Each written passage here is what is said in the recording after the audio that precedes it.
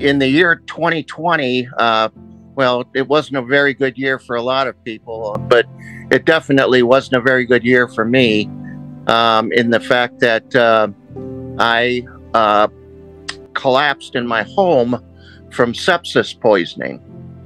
And when I collapsed, I wasn't found for 5 days. And when they did finally get to me, they rushed me to the hospital, and I died on the emergency table twice while they were trying to, because my organs were shutting down. When I first died, I was on the ceiling. I was looking down from the ceiling, and I was thinking, I was kind of laissez-faire about it. I thought, I must be dead, like, oh, no big deal. And the nurses and the doctors were running around my body, and one nurse was putting this needle into my arm. The other nurse had this thing over my face and was squeezing it like a bulb type thing. And the doctor said clear, and he hit me with those pads on my chest.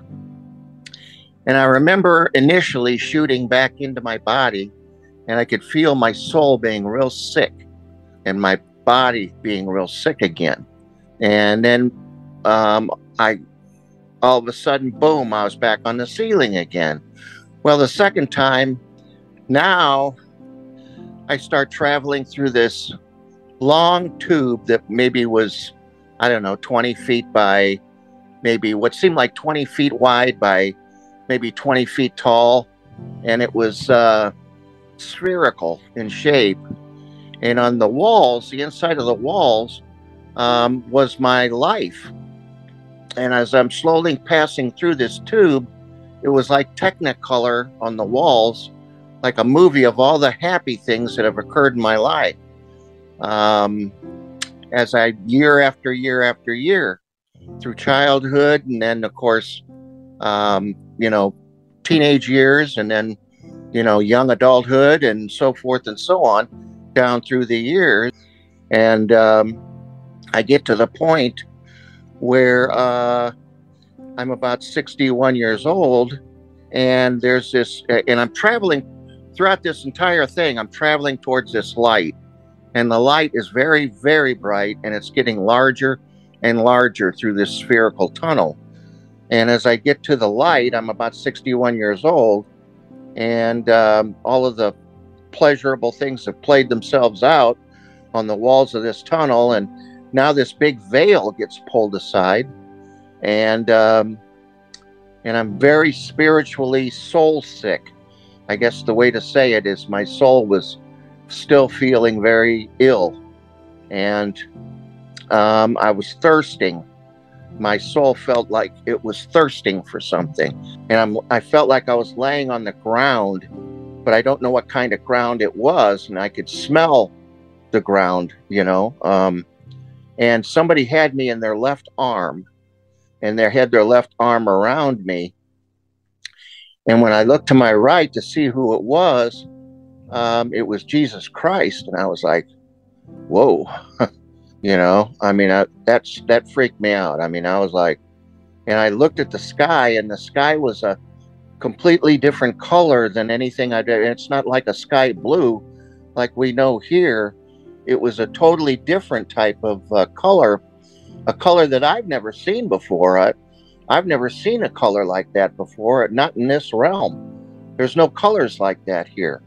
And it was just gorgeous. And Jesus lifted me to where I was at a sitting up, on my fanny, I guess. I was sitting up, and he had a wooden spoon, and he dipped it down into a wooden bucket that looked like maybe it was really old, and it was a big bucket, and the spoon was big, but it was a spoon that looked like a gourd, like somebody hollowed out a half of a gourd, and he dipped it down into the bucket, and it looked, and he put it up to my mouth, and he said, in the name of my Father, and he poured it down my my throat. And I was like, I mean, it was ice cold, and it felt so refreshing to my soul.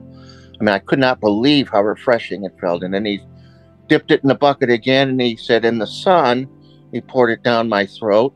And again, I was like getting a double shot of refreshment. Then he dipped it in the bucket again, and he poured it over my head, and he said, and the Holy Spirit. And the water flowed over my head, down my face, down into my soul completely. And I could feel the love. As I looked into his eyes, I could see so much love and compassion and kindness and generosity that it moved me, my spirit. I mean, it just moved me completely. My heart grew. I felt like my heart grew like 50 times its size. And he helped me to my feet, and there was this gorgeous rolling hills of beautiful flowers and beautiful plants. Again, colors I've never seen before. Here Jesus lifts me up, and I see this huge crowd of people. And I mean, probably, I don't know, maybe 10,000 people in this field, just, hundreds and thousands of people, way, way back. And up front is the latest relatives of mine who had crossed over, and they were there. And I got a chance to see my mom and my dad and my aunts and uncles and people that, pretty soon I got a chance to meet them all. But immediately to my left, though, when he first lifted me up, I saw a huge angel, and I had never seen an angel before, only in pictures and stuff on Earth. And I looked at this angel, and his wings were just so pure. The white of them was so pure, and the feathers were just so pure and white, and it was huge wings.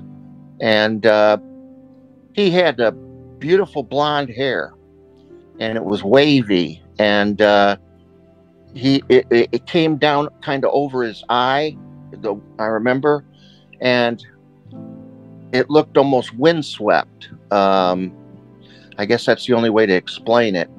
But he had an armor chest plate on and armor anklets like over his ankles, and he had a sword on his left-hand side.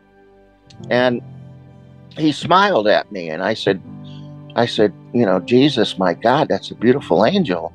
Who is that? And he said, that's Michael. He said, that's my archangel. He's the one that brought you here. And I was like, huh? And then I got to thinking about it while I was there, and I thought, this must be heaven, And I said, Jesus, is this heaven? He said, yes, it is. And I said, Jesus, I'm not worthy to be here. I said, I all of a sudden I started feeling guilty, and I said, I really probably shouldn't be here. I was a sinner on earth, and, I did things that I wasn't very proud of. And I said, I really, I'm not worthy to be in your presence. And he smiled at me with that loving smile of his, and his eyes, caught mine. And he said, John, he said, the first shall be last, and the last shall be first. And I thought, I wonder what he means by that. Because at that time, I didn't know.